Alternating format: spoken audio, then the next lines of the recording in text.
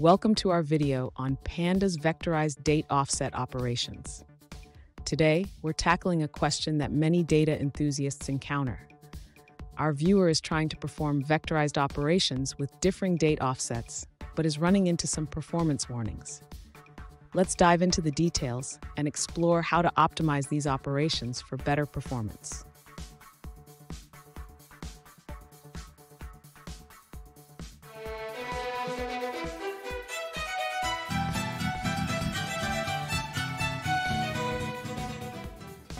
Welcome back to another tech video. Today we're going to be going through your question, answering it, and hopefully finding that solution for you.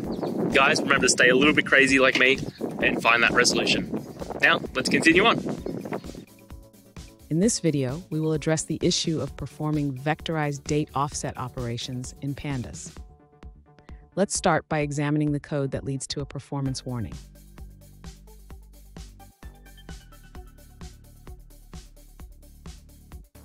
The warning indicates that adding an array of date offsets to a series is not vectorized, which can lead to performance issues.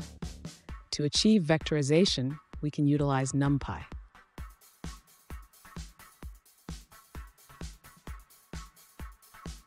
Let's modify our approach by using NumPy to perform the date offset operations. This will allow us to leverage the performance benefits of vectorization.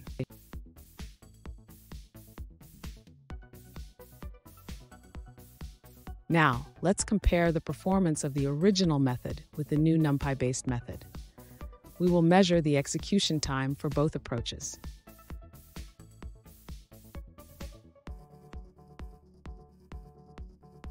As we can see, the NumPy method is significantly faster.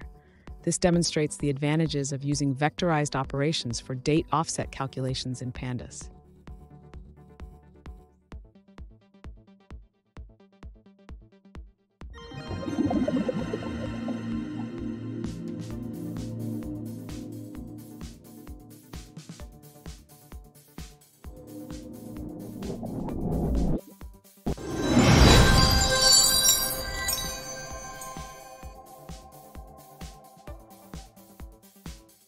Let's now look at a user-suggested answer.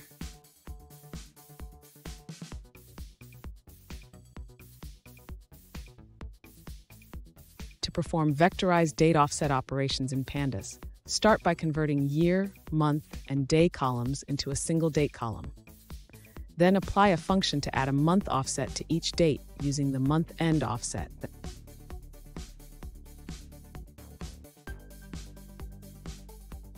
Here's an example of the resulting data frame. Each original date is adjusted based on the specified month offset, showing the new date at the end of the month.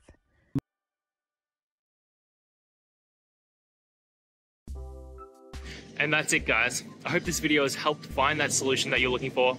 And if it did, please hit the subscribe button. I'd really appreciate it. Now, until the next time that you need technical help, I hope you have a good one.